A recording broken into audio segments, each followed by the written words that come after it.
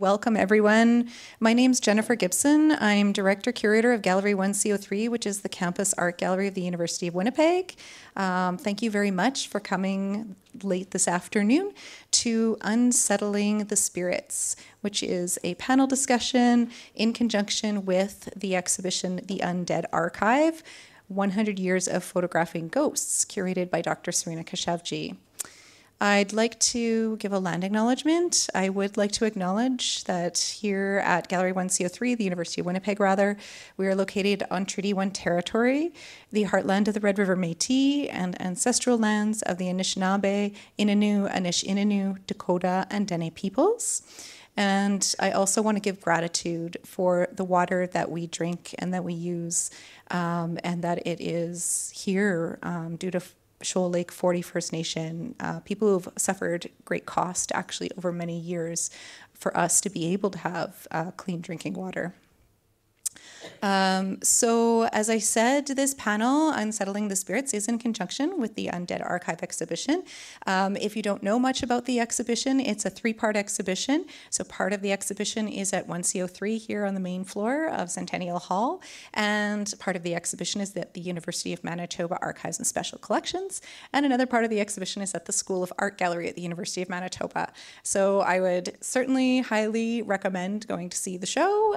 It's up in our venues until at least November 10th and even beyond that at the archives. So for today's discussion, Dr. Serena Keshavjee, who's in front of me here, has invited exhibiting artists Erika DeFreitas, who's beside her, and Paul Robles, Casey Adams, Chris Dorosz, and respondent Catherine Van Reenan to discuss the role that ghosts and intuition play in their art making. And I want to give a shout out and a note of thanks to the Space Between Us research project and to the Manitoba Arts Council for funding and supporting today's event. So now I'm going to introduce Dr. Keshavjee, who is a professor of art and architectural history here at the University of Winnipeg. Her research focuses on the intersection of art and science in visual culture. Widely published in these subjects, Dr. Keshavjee discovered the ghost photographs in the Hamilton family fonds at the University of Manitoba Archives and Special Collections in 1997. And then in 2019, she received a SSHRC grant to contextualize these photographs, which resulted in the exhibition, The Undead Archive, and the edited collection that is soon to be published and made available through University of Manitoba Press. She's holding it right there for us, The Art of Ectoplasm. So if you can make it on November 1st at McNally Robinson at 7 p.m., there'll be a book launch. But for now, I am going to pass it over to Serena. There's going to be an opportunity for the artists to discuss their practices, and then Catherine will be a respondent, discussant to the conversation, and then at the very end we'll open it up to you, the audience, for a question and answer. Okay, thanks very much. Thank you, Jennifer. Can you guys all hear me? Okay. So I want to thank Jennifer. I want to thank Blair Fornwald and Heather Bedinsky, the directors of the three venues. My curatorial assistants are here, Christina Thompson, Emma Dukes, and Ali Bayrat. I relied on them for every aspect of the exhibition and the book, so I want to thank them. Catherine Van Reenan is here, who's doing a PhD on the Hamilton photos and is our discussant, and will add some comments at the end.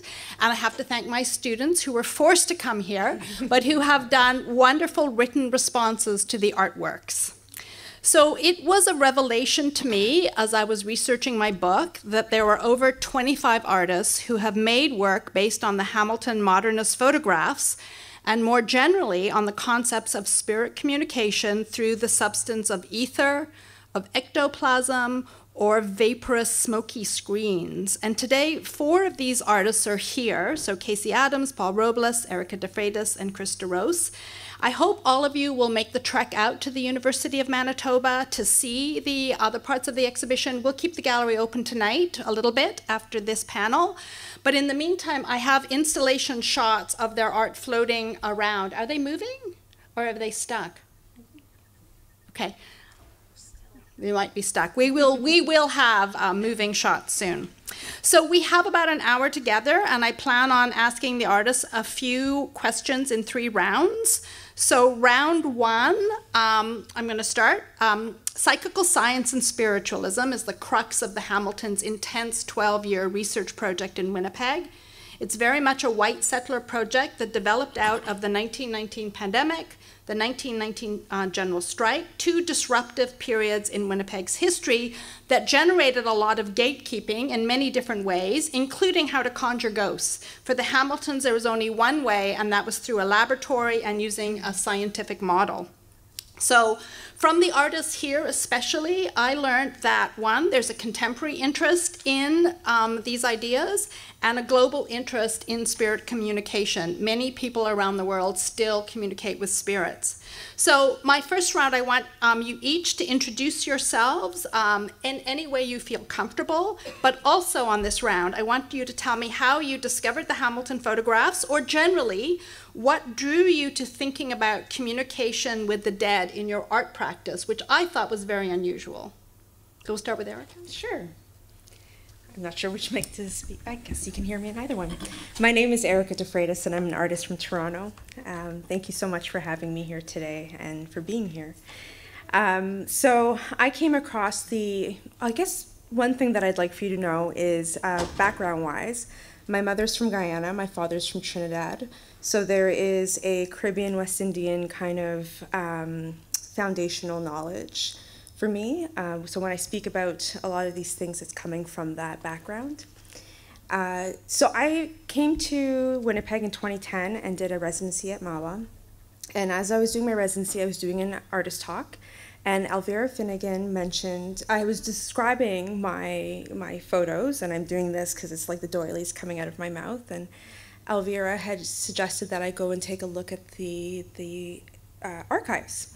And so I had gone to go see the archives and was unwrapping. I don't know what they looked like when you went, but they were in these banker boxes at the time and in scrapbooks and just like papers put together. And I sat there for a day unraveling as many things as I could and photographing and scanning things. Because what I really took from it was kind of the layout of the photographs and how they were kind of displayed in the scrapbooks, which helped to influence how my work was then displayed. And that's about it. Hi there, I'm Paul Robles. I guess my background is I was born in the Philippines, but I came to Canada in the early 70s with my mom and dad and siblings. So very similar tropes to new immigrants, where we were basically sponsored in with the first Trudeau, Pierre, and we settled in Winnipeg because of my uncle. And I grew up in Wolseley, which was not Wolseley now. It was Wolseley when it was quite, it wasn't gentrified at that time. So I grew up in sort of like in the core of downtown Winnipeg. And yeah, so I went to school like in sort of primarily in the Wolseley area, and Gordon Bell was my high school. So I was 4 years old when I came. So I'm basically Canadian. My mom and dad really encouraged our siblings to assimilate. So I lost my Philippine interests, and I can understand a bit of the language, but I was sort of in that middle space when I grew up. So I had like European friends, like most of my friends were from, Europe, like they were German or Italian or white.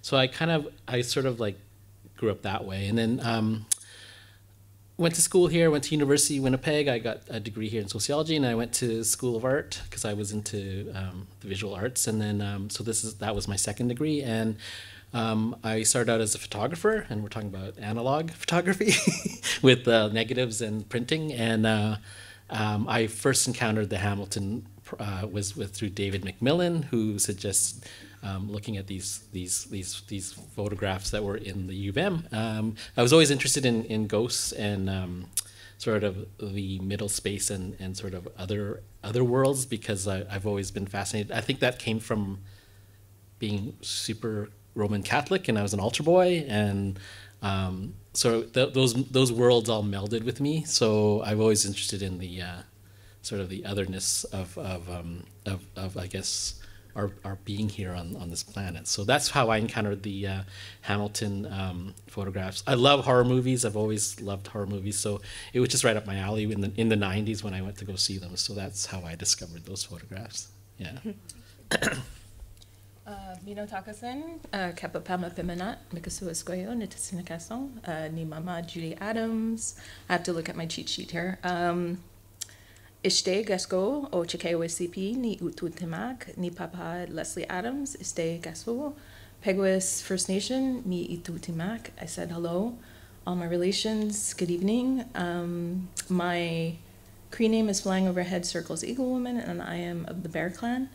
My mother is Judy Adams from Fisher River Cree Nation. My father's family is from Peguis First Nation. Peguis First Nation. And I am also of settler descent as well. And I heard about the collection through conversations with Serena. And my interest in ghosts or spirits really stemmed from, first of all, after having my son, I started thinking about my own mortality, and we started thinking about what happens when we pass. And I started learning a lot about my culture, and I started to understand that the teachings the elders were teaching me, and when I speak about my culture, Innu, which is Cree, and Anishinaabe, which people know as Ojibwe,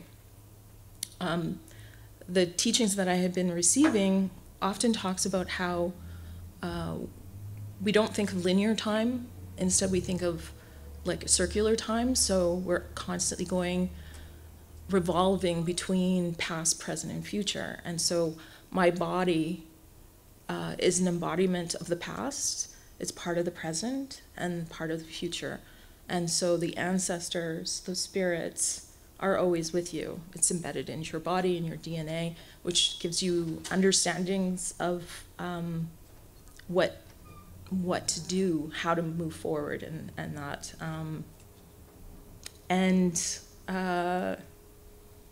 I'll just leave it at that. Can everyone hear me? My name's Chris Dorosz, and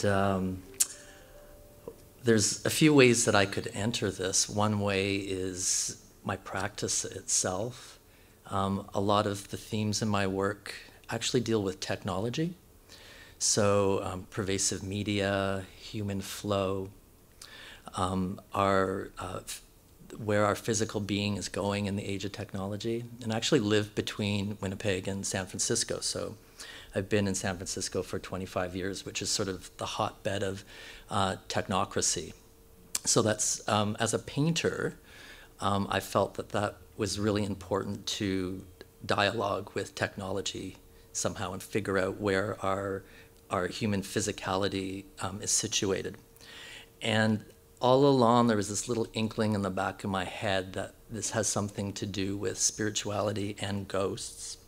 And I was just telling Casey that when I had her headphone on, her headset, she did a virtual reality piece, just for a split second, sort of a default program came up, and I found myself sitting, not on a couch, but the couch was sitting through me, and I didn't have hands. And it just confirmed what I knew, that technology would make living ghosts of us all. So in terms of my theoretical program, this subject interests me. But also on a familial level, and I think we're all sort of coming from different cultures, my grandmother, who came to Winnipeg in when was it, Serena? You did some research on this, 13, to train as a nursing sister. She she's dead now, she was first cousins with W.B. Yeats, and in fact grew up in his household. And he was the great Irish poet and also mystic. And interestingly, his interest in the occult and mysticism came from my mother's family. George Pollux Finn was one of the founding members of the Hermetic Order of the Golden Dawn with Yeats. They were both members of the Theosophy Society. and members of the Ghost Club, which was started in 1913 to scientifically research paranormal happenings in the world. And they became sort of this expert to go to about, you know, is it real? Let's do some science behind it. So needless to say, like with this in sort of the background of my family, I've always been interested and open to pluralistic ways of understanding the world.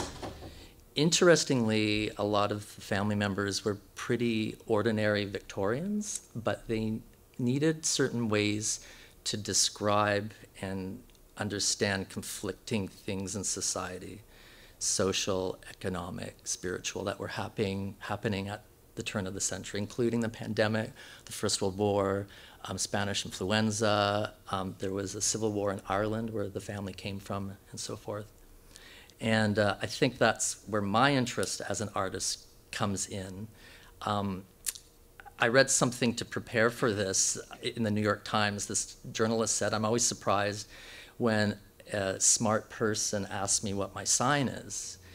The subtext being, you're not so smart if you believe in anything that isn't concrete and rational. But I would flip that on its head. I think smart people do draw from all sorts of things, the scientific, established religion, your own spirituality, and so forth. So that's sort of the big ball of wax of my interest. Thanks. Thanks, Chris. Catherine, you want to? Oh, sure. Can everyone hear me? So I am a PhD student at the University of Manitoba, and I came to the Hamilton Archives in like an extremely pragmatic and boring way, which is that I needed a PhD project. So I did my master's at Concordia with Jeremy Stolo, who's a scholar of religion and media, and he was always doing this weird thing where he's studying ghosts and aura imaging technologies, and I was like, that's cool, but I was studying the 16th century Wunderkammer. But then I moved here, and I was like, I want to do a PhD at the University of Manitoba, so I went on the archive, the University of Manitoba Archives and Special Collections page, and was looking through, just sort of wondering, like, is there a project here? And then I came across the Hamilton Archive, and I said, there's definitely a project here.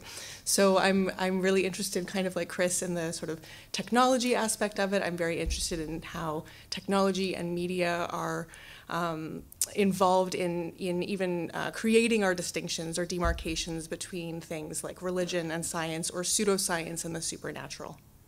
And now I get to work with Serena. She's on my committee, so yay. Thank you. I mean, I feel like there's a few things we're going to come back to, like intuition, superstition, familial superstitions that get passed on. I think it's sort of interesting. And definitely when you guys go and see the exhibition, technology, old and new technology, are prevalent. Many of the artists have used old analog techniques, even glass plates, overhead projectors in a performance. So old technology and being reworked in new ways, and sometimes with new technology, definitely is one of the themes here. All right, so round two. Some of the artworks in this exhibition were commissioned, especially for the show, and you have to realize that most of them were made during the pandemic, which I find very interesting because that's what we were doing, sometimes talking over Zoom, occasional in-person meetings, but they did develop from, let's say, 2020 until recently, which I think is interesting. Other pieces were made many years ago, so Erika mentioned a little bit her piece. There are hundreds, right, of teleplasmic studies, and they were made in 2010, but I stumbled across them. I think it was at Art Camp, someone mentioned to me, and then I looked them up, and there was a Canadian art article with 3 measly little images in 2015. But that's when I realized that artists were looking at these photos as artworks, and they were not worried about them as failed science. And I had been kind of stuck in this idea of them as failed science and trying to explain this alternative or pseudo-science. So this opened up the idea for me to do a curatorial project, to do the art of ectoplasm, and this book is full of my curatorial interpretations. And so for this round, I want you to explain your piece in the exhibition to us. us. And think about all these people are going to be going and seeing it. What do you want to say to them in your own words about your piece? And they are moving here, so everyone should come up, a version of everybody's. So Erika, do you want to start? Sure. I mentioned in 2010 I had come to Winnipeg to do residency at MAWA, and what I had brought with me was just a stack of doilies that my grandmother had made. So hearing everybody talk about their background is really quite interesting to me because I never had an opportunity to meet my grandmother, and so I'm not aware of a lot of the familial lineage that happens. So I like to think about my knowledge of my familial lineage as being imagined, as a way of learning through my mom, the history of my family. But I see these doilies that my grandmother had made around the house, and I imagine myself learning about my grandmother through the doilies that she made. So each sort of, knot made to create this doily is so precious to me because my grandmother's hand had touched this and had spent time. And so they're like these documents of time as well. So the reason why I had brought them with me is because I had what I would call an adopted grandmother.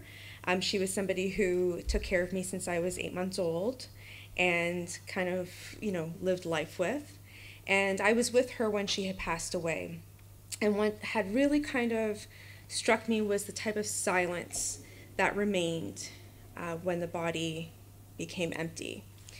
And I had been reading a lot of Derrida at the time and really thinking about this idea of silencing. And so I just envisioned this moment of silencing myself with my grandmother's doilies. And I hadn't quite thought about them any further than that, other than the act of silencing. And I worked with Larry Glosson, who's a photographer here, who came over to the MAWA apartment one day and humored me while I stuffed my mouth with doilies, and he photographed. And he was so kind, he didn't ask any questions. But it was during an artist talk that I was describing these photographs that it was then recommended that I go and check out Dr. Hamilton's archives at the university.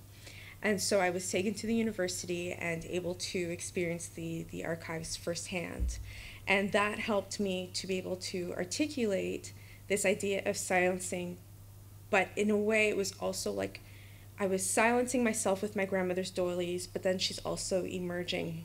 So there's this kind of duality that happens there. And thinking about this idea of the ingestion of family knowledge and family history all becoming present.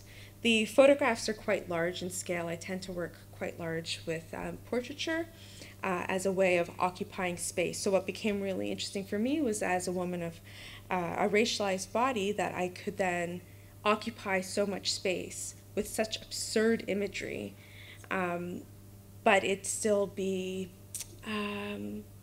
allow a room for questions. So much of it is about the idea of possibilities and thinking through that. So many things I have to say, but one of my students said that she felt you were communicating with your grandma through the doilies. So I thought that was a nice link. But also the idea of silence. So the mediums were all female, or mostly female in the Hamilton Archive, and they were meant to be vessels. They were meant to be silent. They didn't have their own voice. In fact, to be a good medium, you have to lose your voice, and you have to be the empty vessel for the spirit to come through. So you're updating that, but the invisible labor of women and grandmas and racialized women, I felt really came through with yours. Thank you. Yeah, I think about these women whose histories are often untold, and I use my practice as an opportunity to try to provide some space for that. So thinking about my grandmother, thinking about my mother, these are women whose histories may never have been shared before, but through this pathway, there's an opportunity for them to also have other people reflected in their stories as well. And Erika DeFreitas' doilies, 3 of them, are in the exhibition, and it's everybody's favorite. Everyone, people just keep radiating to that cabinet. Oh, so. That's wonderful. Paul? Well, my pieces, I guess I should start off where I started working with. Well, I've always cut paper now for about 12 years, but I guess at the beginning of researching sort of the other side was probably starting in 2011 when my dad passed away at the end of the year. And I started making these sort of very minimal black moons that were a bunch of series sort of honoring his passing.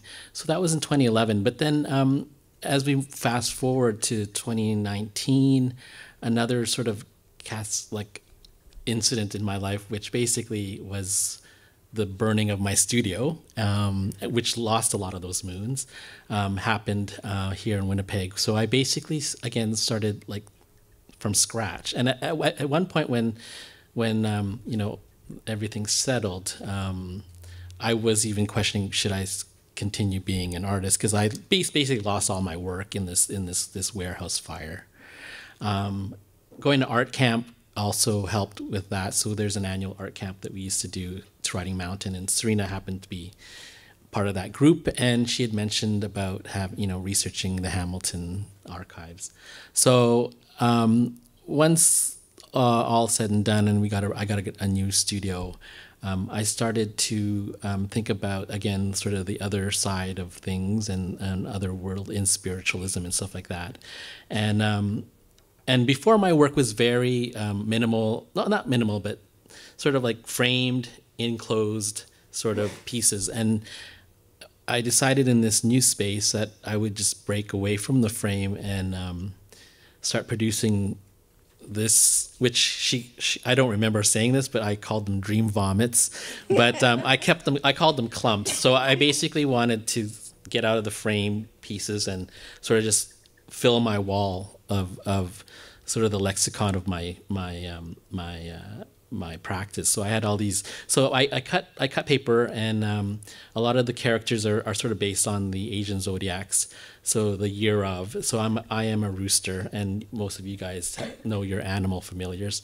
So a lot of the characters in my clumps and the pieces that you see at UVM are sort of these reoccurring characters that will come out of the wall, and so I was thinking of spew and ectoplasm and things like that. So it's just a mishmash of these characters that were once part of my practice, and they still are. But I think the fire really just said, let's get them all out there now and sort of be present for them. So what you see at the gallery are two clumps, or two. I call them murmurations because they're sort of based on the sparlings and the mystical flying part, where they're all flying in unison, which scientists still don't know why they do that. But so I call them murmurations, but slash clumps. And you'll see a magenta one and you'll see a blue one at UVM. So that's where my pieces come from. So and like Erika's, a lot of my upbringing and thinking of spirituality really does come from my grandma. She and Filipino grandma, my nanan, and she's the one that sort of had those folklores and tales of you better be good and or else the aswang, which is a witch in Philippines, will come and get you. So a lot of that stuff comes from my grandma, who sort of, as kids, we were always sort of told to be good or else something will come after you, sort of thing. So that's the pieces in the show here. I personally love dream vomits because it is the ideoplastic Freudian interpretation of ectoplasm. And 100% Dr. Hamilton in the 20s would have understood that term, because there were doctors who were studying this who didn't believe in ghosts and thought it was an expression of the mind, of the unconscious mind. So I circled dream vomits. I use it all the time. It's perfect. But it's interesting that Paul found this term that fits in with the 1920 description so well. But it's also was, again, a revelation to me that Erika did these photos before she saw the Hamilton archives. We have them in the gallery beside each other, the photographs and your photos, and they really, I thought you'd mimic the photos, but it was the other way around. So strange coincidences or intuitions that have kind of crept in through the show? And when... Well, me and Serena did visits through Zoom because of COVID, and she would just see the clumps behind me starting off very small. I don't know if there's images there. And then as we did Zooms yearly, she would just see this thing behind me that was growing almost like the blob. But yeah, I think that's how you got. And you never actually saw the real piece until I put it up at the gallery the couple days before the opening. Yeah, that's true. I only saw them on Zoom, but they grew like amoebas. And you guys may or may not know this, but ectoplasm is meant to be cellular plasm. It is based on the germ and the amoeba and how the amoeba moves. And Paul seemed to intuit this because his are very vitalistic and very much like the way amoeba would. They had arms and pseudopods, right? Yeah, so the layout in my studio is very different from what you see in the gallery. So it really reflects the space that they're in too. So I can install them in different ways, and one actually is coming through the corner. So yeah, it's pretty malleable, those pieces. So yeah. Casey has a very high-tech version, but it also includes a ghost vessel, and that came later for me, and I love that idea. Yeah, so I'm just going to share a teaching that I learned from Floyd Sutherland from Peguis First Nation, and he says that the spirit originates from the cosmos, from the North Star constellations, and a bright light travels down to your mother's womb. And when we pass, then that sacred light, we light a sacred fire that so that allows the spirit to travel back to that spirit realm. And so my piece was really thinking about also a teaching that I learned from what's his name? Oh my God, Albert MacLeod from Norway House. He basically talks about how when you smudge and you create that smoke can conjure up the spirits, and those spirits can be like your ancestors, or it could be like the Thunderbirds. And so I was really interested in those two teachings. And so my piece is inspired by a woman that was found in Split Lake back in 1993 due to the hydro dam flooding. Bruce Tate and Bob Moose came across an Innu woman and her burial at the south end of Nagami Bay at South Indian Lake. And the community named her Keya Sochi Koyokominun, which means grandmother from long ago. And like anyone who is older than us is considered a grandmother, even though she never was a grandmother, she was just a mother. But that child went on to have children and such forth. So I started thinking about what was it like for her when she passed? What was it like for the loved one, the person who took such care in her burial? And I knew I couldn't really give you an understanding of what it's like, because it's a very emotional kind of feeling.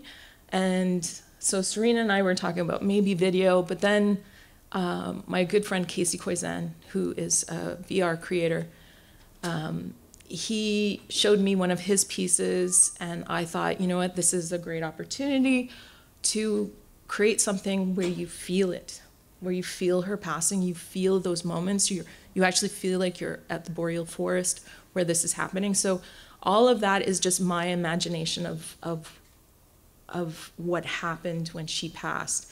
And the ghost vessel did come later because a long time ago, Candace Hopkins told me about ghost beads, I believe it was. And I think from what I remember, she was telling me that it was a way to honor those spirits, those people that pass on, and then you carry it with you. And so I flipped that and wanted to put these in, like make a ghost vessel to put water in and to put food in, because it's also a tradition that you feed the loved one before they pass on, so they have a good journey to the spirit realm. And so the piece, if I really hope you see it, because it's unlike anything you can really, I can't explain it to you and I can't show it to you. You have to experience it. And so Casey did all the rendering. You probably saw some pictures. We had Christine Malott be our model, and we scanned her. We scanned my vessel, and then I did the sound. And yeah, I don't know what else to say about that. But well, yeah. and it's based on a lot of research that you're doing. Yeah. And also the clay is locally harvested, right? You did things to make that clay white.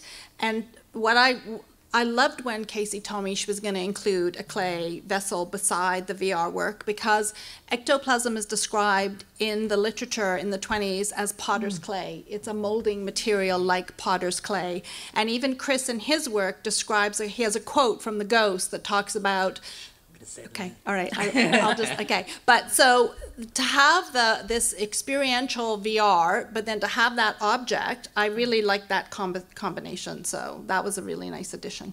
Yeah, and I also want to say that if you do manage to go see the piece, the intention, the whole point of it is you actually see her spirit lifting from her body. Now, people have a tendency to get focused on the thunderbird that's flying overhead. I recommend watching it several times, and then there is a moment, and it happens really quickly, just like in life. The spirit leaves really quickly, and because it's the boreal forest, it's a dark night, you can barely see it, but it's there. So, yeah. Can I just interrupt, Casey? It was a body that was found? Yes. And it had died, like it wasn't a murder, or wasn't it? Like No, it was a burial. She was buried with her tools. Okay. Yeah. Another. Yeah. Okay. So there's actually a book, Kevin Brownlee was part of that process of excavating her body. The Manitoba Museum was part of it. And there's actually 2 books. One actually talks about the excavation. And then the second book is Kevin worked with William Dumas. And they created a book called Finding My Miskenau, which means my life purpose. And so they're imagining what this woman, her childhood was like. And so it has like all this information. So she's from like 1900, 1800? This was... You said about 300 or 400 years ago. 300 or 400 years A ago. long time ago. She did have some objects that were from Europe, but they surmised that she never actually met the settlers, or explorers. It was through trade route that she had access to a metal bead that was found on her.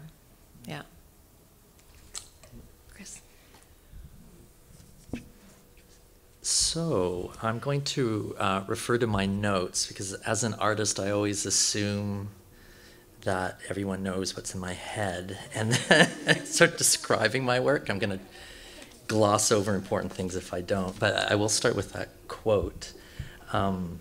So this is a quote from Intention and Survival, which was a book written by Lillian Hamilton and her son James Drummond, published in 1942.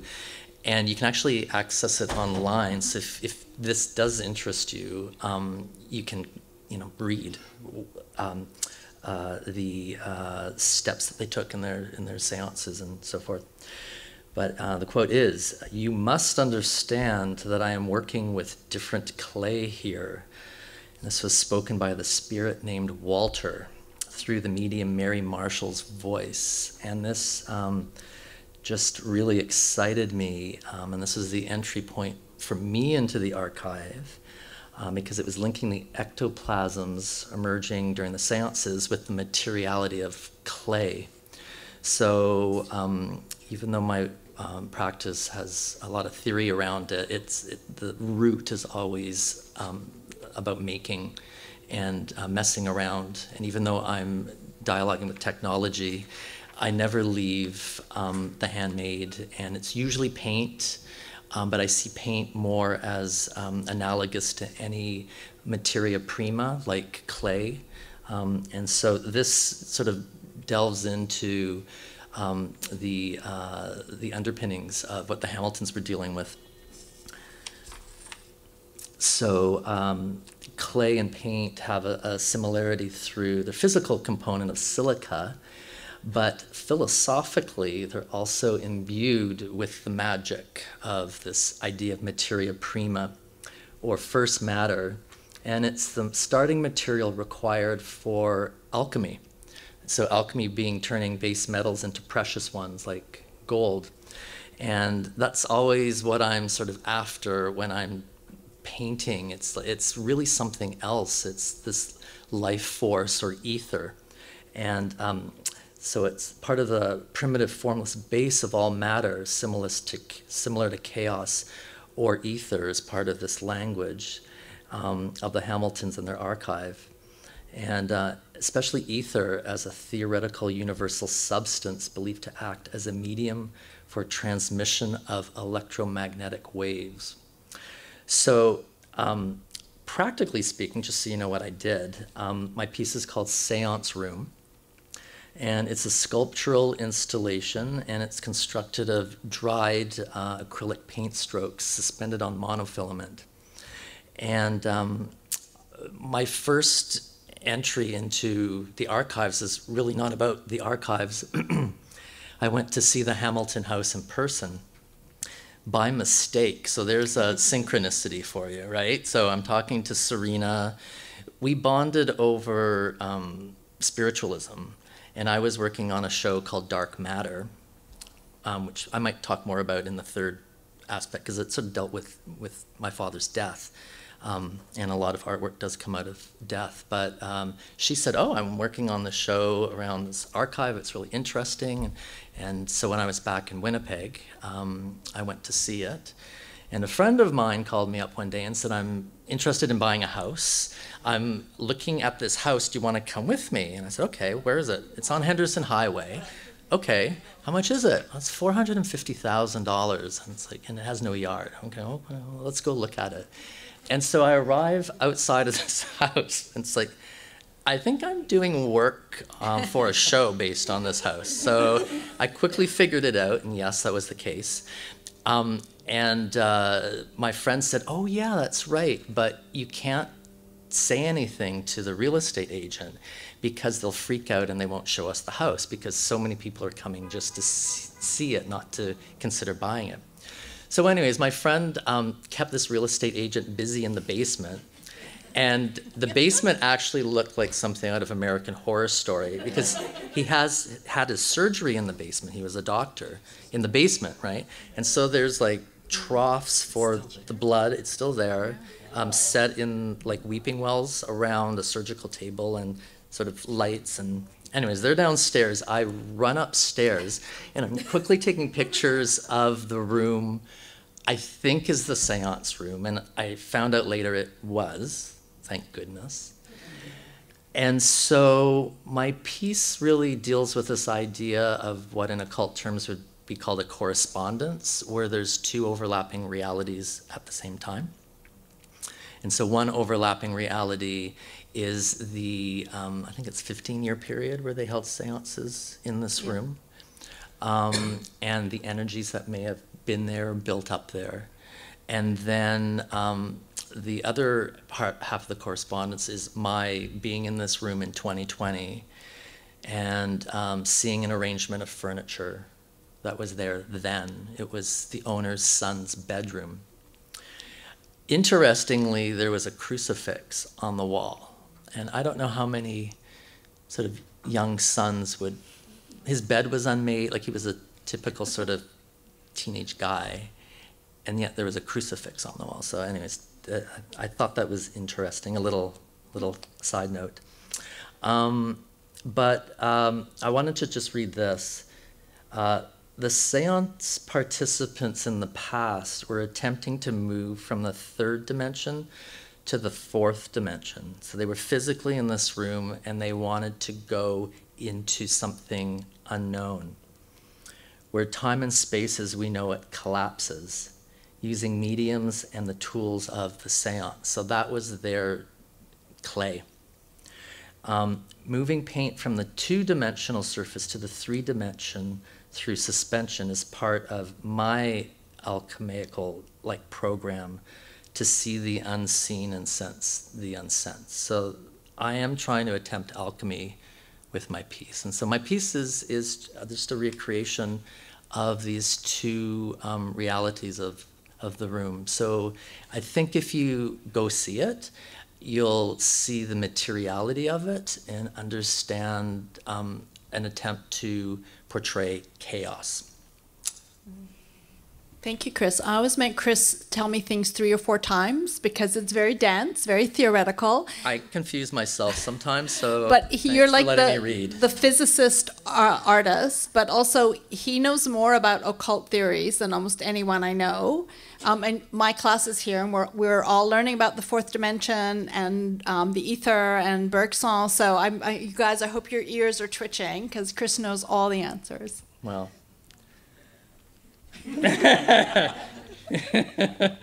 Did your friend buy the house? She did not. I wish she had. That was a money pit. Yeah. Especially with the basement. Yeah. There was no staircase.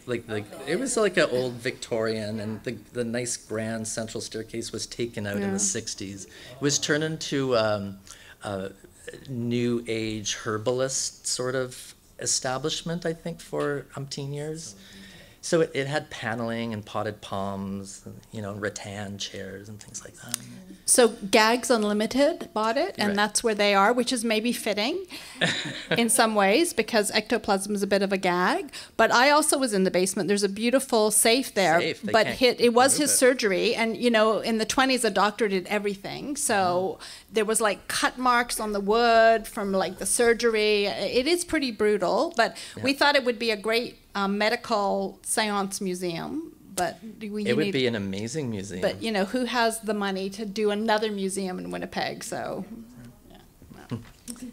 Okay, so I think we're doing pretty well. The third round. So, I think you guys are getting a really good sense of this archive that I worked in for more than 4 years. It's very, very rich, and there are so many different ways that I could have interpreted it. So one is gender roles, and some of the artists have played into that.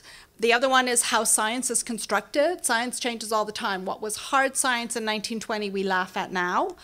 The rise of modernist photography. Hamilton was really on the ball about taking modernist photographs. He displayed them in the 1930s, very early in Canada to display scientific photography, and they've been very well received.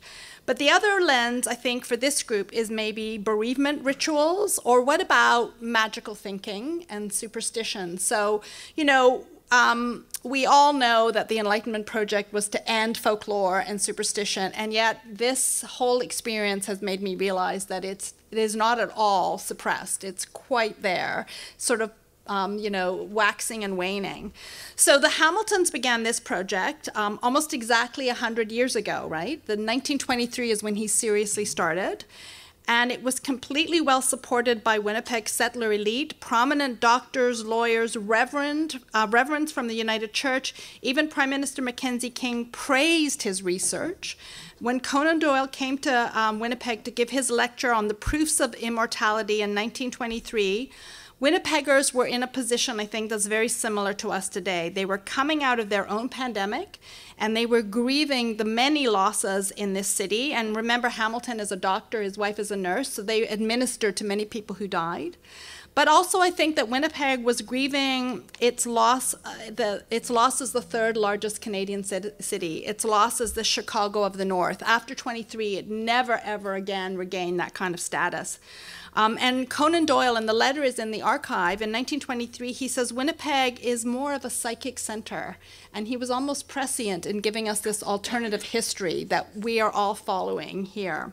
So for the last round, I think I want to move into something more philosophical, maybe this celebration of magical thinking that we've been talking about, the coincidences, the weird, intuitive level, the synchronicities that happened. I think all of you are sort of open to the idea of spirits, which I did not think was usual, but in this room maybe. So I want to hear more about your intuitive practice, and I'll just tell you that I wonder if it's also a bit generational, because my grandma read tea leaves, and when she passed, there was a bird that came to the backyard, and my mom said that was her mom, and she talked to that bird every day. And I was like, yeah, okay, I'm sure it's Nana. I mean, like, it's just a thing that happened, and nobody thought my mom was bizarre, weird, no one got mad at her. We were like, oh yeah, that's Nana, hi Nana. So what do you think about magical thinking and superstitious thinking? How can we reframe it today? I love it. I think it goes in line with my, love for the idea of possibilities. And, you know, we have similar stories. So when my uncle passed, now my nephews and my niece will run to the window, because whenever they see a cardinal, they're like, Uncle Mike's visiting. So they run out and they see Uncle Mike visiting. So that, yeah, I don't know, it's a bird thing. Yeah. I do really like to think about the idea of following my intuition.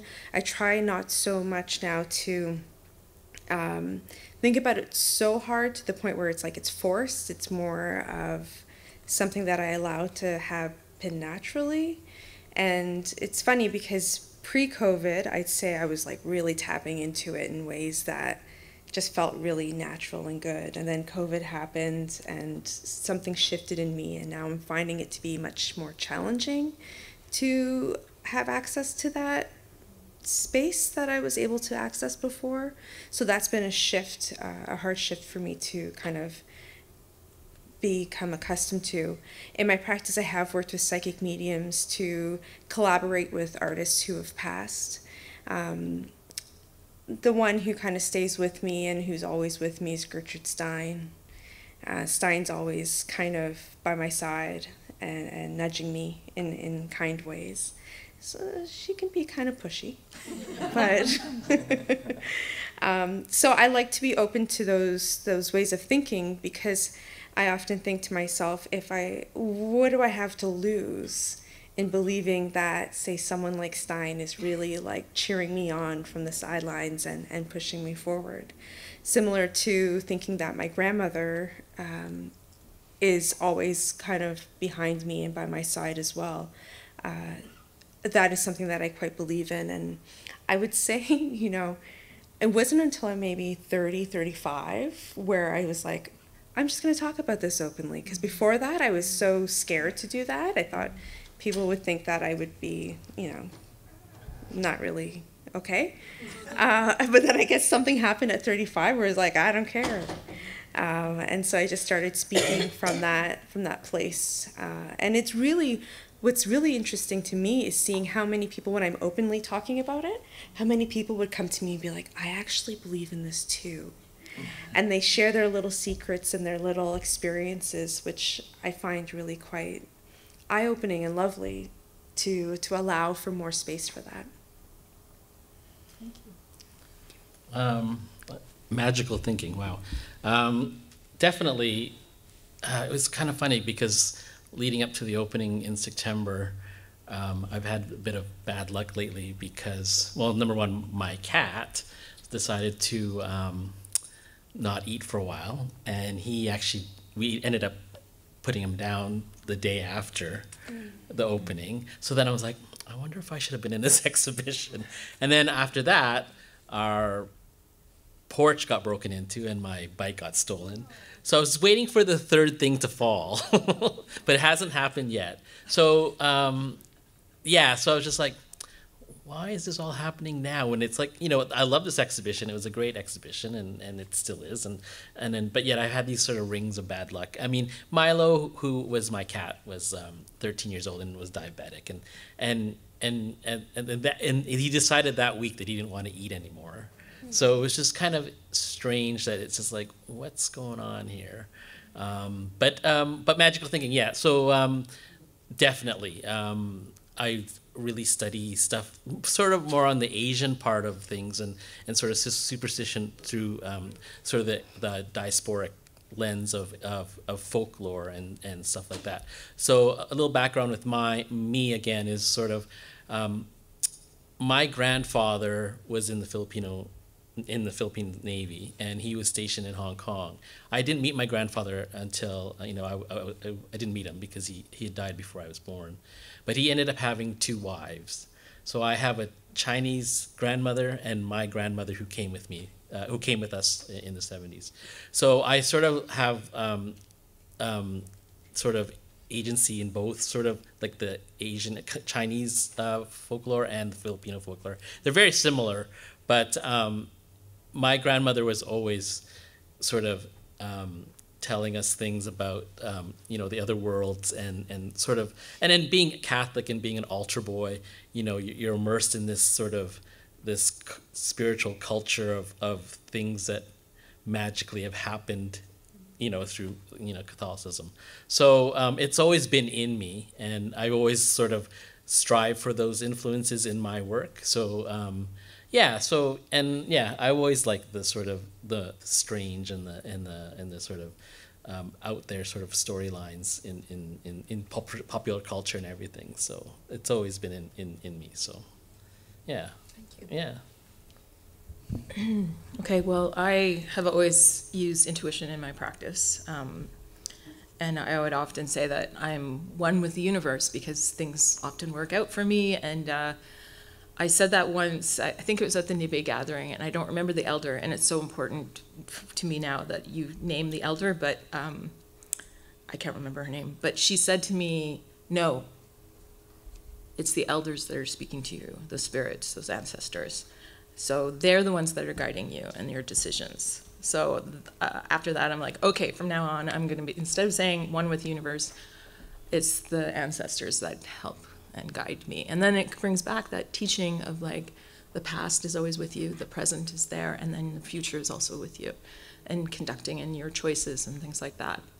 But Chris and I were talking at the opening, and I was like, oh, I didn't actually believe in like those ghost energies and people experiencing them, because I had a friend who lived in a place that was very active, that she claimed, and I slept over at her place many times, never experienced anything.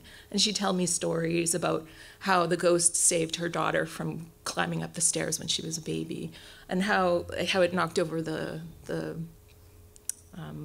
a chair so it couldn't go up, so she couldn't go upstairs, or how they would turn off the lights and prevent her father from being able to, her husband from being able to keep studying because the ghost was looking out for him, make sure that he goes to bed and get plenty of sleep.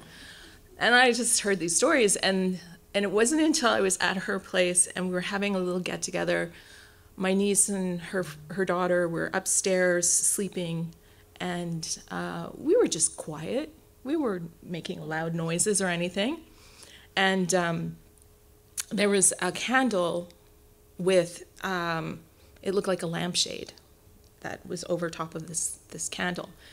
And all of a sudden a picture frame fell.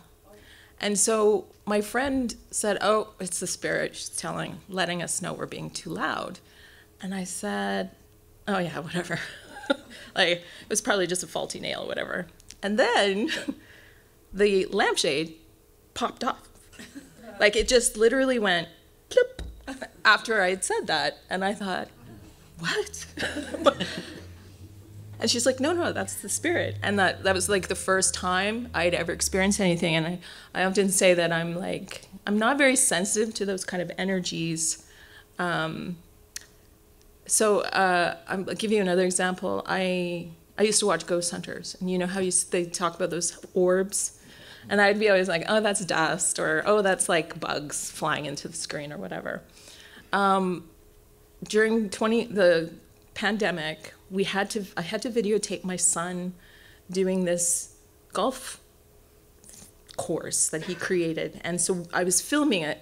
So here I am, I have my camera and I'm filming it, but I'm also looking at him, and as I look at as I'm filming, I see this orb, and I'm looking at it, I don't see any orb with my physical eye, and there's this orb flying on my film, and my aunt had just passed away.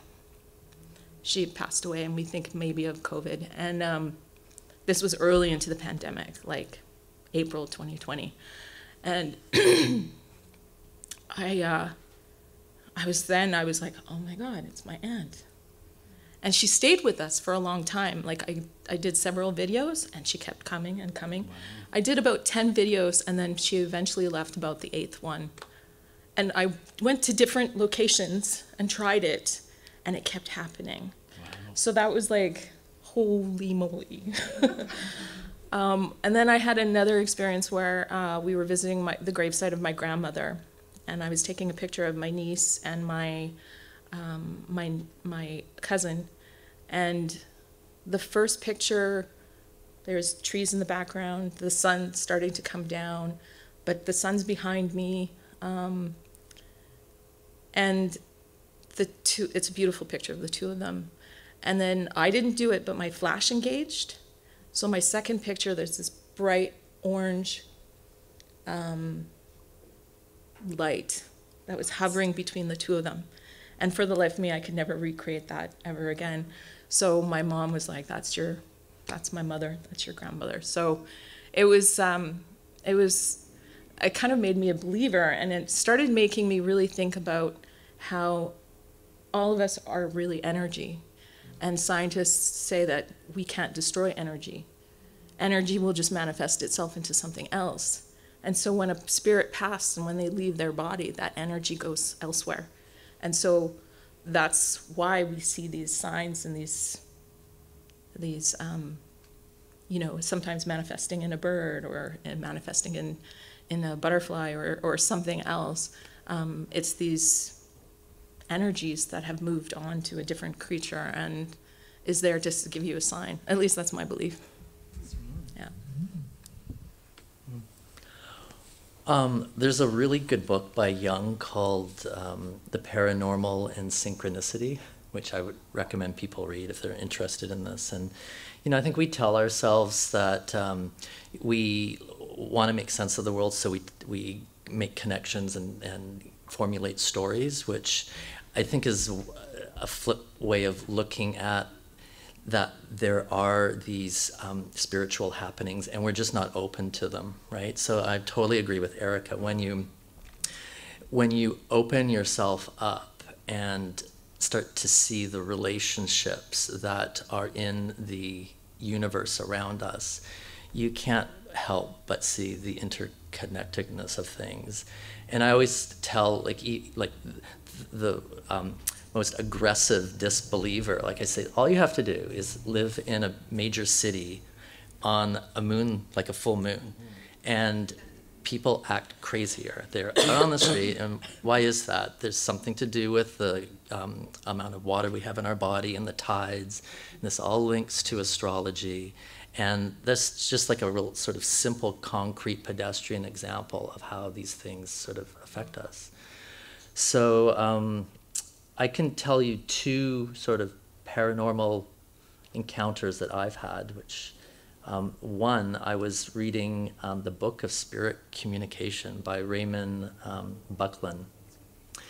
And it's serious stuff. You shouldn't play around with this stuff. And I was reading the chapter on communicating with the dead. And I was in a Halifax hotel room. I was there for a show.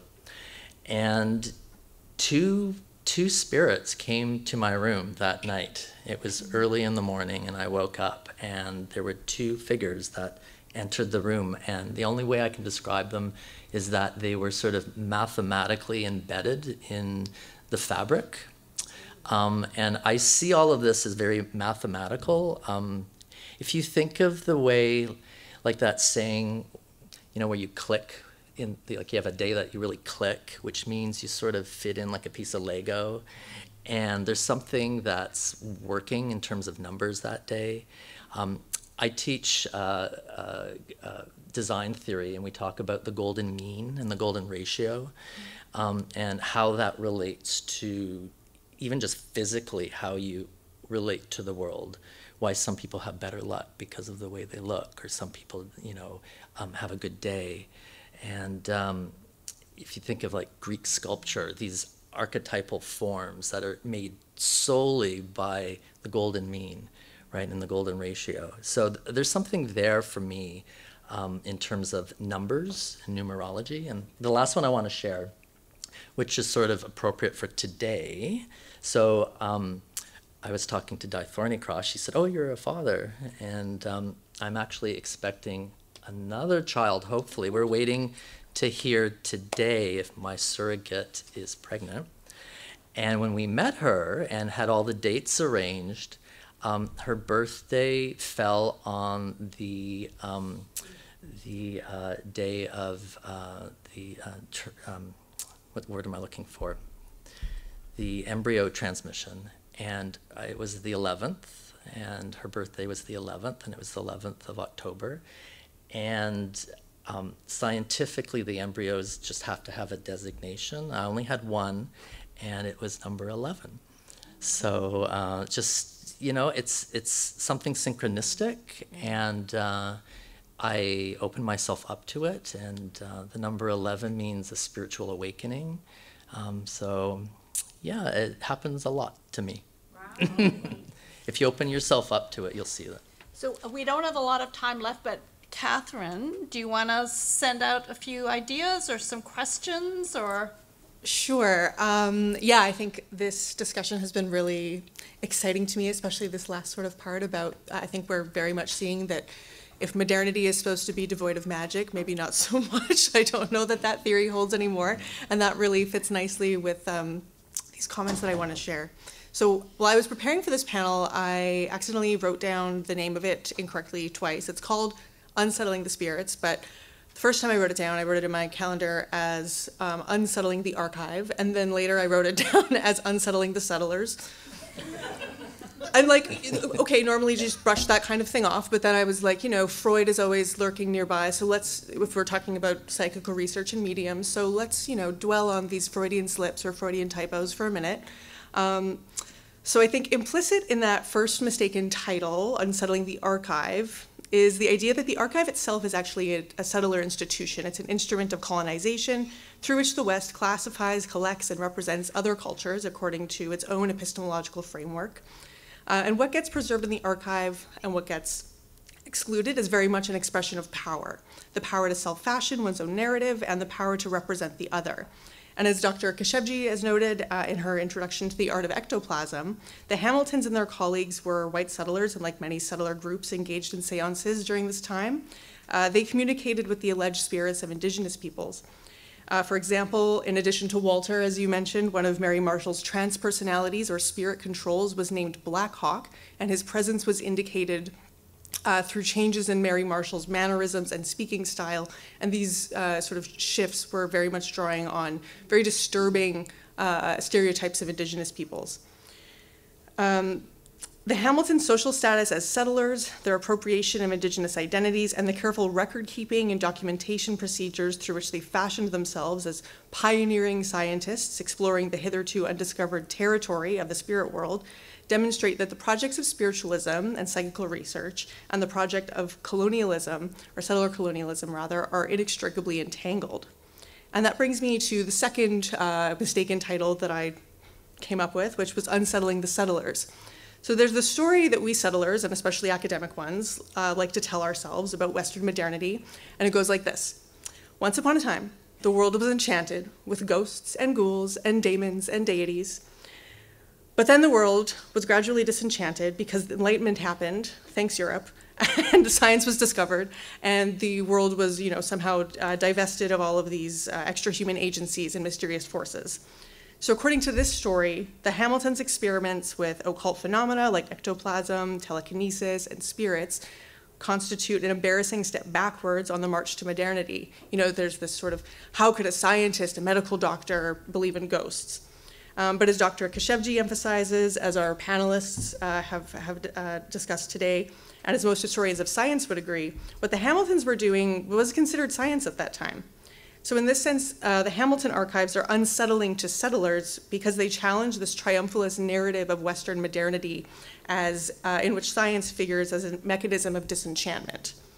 So as a PhD student from a settler background, my own work on the Hamilton's psychical research is informed by these ideas about unsettling the archive as a colonial institution, and also about unsettling this narrative, which I think we can say is kind of has some holes in it, about modernity as a process of disenchantment.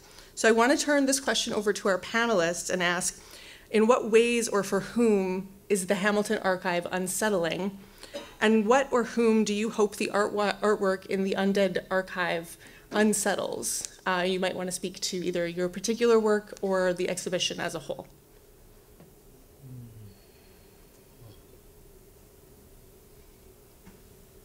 Well, Yeah. kind of feel like I should take this on. So when Serena and I first started talking about my participation, I didn't even want to have anything to do with the Hamilton Archive. In fact, I haven't even seen it. And that was a conscious choice, and that was a choice because I knew what it was going to be about. And I knew that there was a perspective that where my voice was not there. And I knew that if my voice was there, it was distorted. And so I told her, I don't want anything to do with that. Instead, I want to talk about my own perspective. And she agreed that it was important to have that Indigenous voice. And Serena really was amazing in, because I'm talking in vague notions, and she's just like, okay, we'll just go with it. We'll just go with it. But I addressed this in the book, actually, and how we were often in front of the camera and never behind the camera. And so our voices were never heard. So when I was creating this piece, I really wanted to bring forward the importance of storytelling. I really wanted to bring our voice in a way that people could connect to without getting caught up with colonialism. Mm-hmm. And I feel like I did that. I feel like I'm a very subtle person, and when I do things, I'm not going to be confrontational about it. Instead, I'm very multi-layered in the way I present my ideas and thoughts. And so I draw you in, I show you the beauty, but then I make you realize that the different harms that are at the surface of my work. And I hope that answers your question. Yeah, definitely. Yeah, I mean, I would sort of add to that too. I wasn't as interested in the archive as the idea of the archive. I think it is a jumping off point to discuss all sorts of other things as well. And for me, it's this idea of, like in the West, we've been given this short end of the stick with Enlightenment. Like, all of this stuff went underground and became arcane knowledge that was kept by a few, right? And it was kept from the public and the masses while we were all sold this idea of progress and technology and this demystification of the world. So, I mean, for me, it's sort of, the archive sort of continues that a bit. And I saw the archive. Serena took me there by the hand. And it was interesting. I love archive rooms, even more than what's in. I like just, you know, the idea that things are taken care of, and the idea of Okay, the truth is coming out now. But and the photos are interesting aesthetic statements 80 years later. But I'm not particularly interested in the personalities. It seems to me a very 19th, early 20th century thing. When I was reading about my own ancestor, I got this book on Yeats and the occult, and I thought, oh, this is going to be really interesting. And it was just who was backstabbing who, and who left this society because they didn't like that person, and then this society was created, and that society was created, and it was a soap opera. Mm-hmm. So that's like a whole avenue that one can go down, which didn't necessarily interest me either. I think it just unsettles notions. Like when I tell my friends, you know, my son's friends, parents at school about the exhibit, they feel unsettled. Like it's not part of their daily life to think about things like ghosts and spirits in the afterlife, and it should be. We're only here for a few decades, and you know, we should be thinking of our mortality, but there's no venue really in the world to do that. So. Yeah, I think unsettling our mortality is a theme. And I'm sorry, I think that there's a relative here or something, because you have a tiny little bug on you, Chris. He can stay there. Yeah. As long as he doesn't bite me. I just figured we might want to say hi, just in case. No. I think there's beauty in the fact that we are, and Serena has invited us to unsettle the archive by becoming a part of that archive. Because now our work will be spoken in relationship to Hamilton's work. And that to me is like this subversive act that's really quite exciting. Yeah, totally. Yeah, I can't really add anything. I agree with Chris and stuff. Like I saw the archives when I was a student, so in the 90s, but when I created the piece for Serena, it was sort of an afterthought for me. I was more into what was going on in my life at that point, so yeah. Okay, thank you. I think this was an amazing panel. You guys are all so articulate, and I think have given you guys an example of both the archive but also the art, so I hope you do go and see it. Jennifer's keeping the gallery open, so we can take our questions to the gallery, right? I know the technicians want to clean up the room, so thank you so much to everyone for coming out and for the artists and Catherine speaking.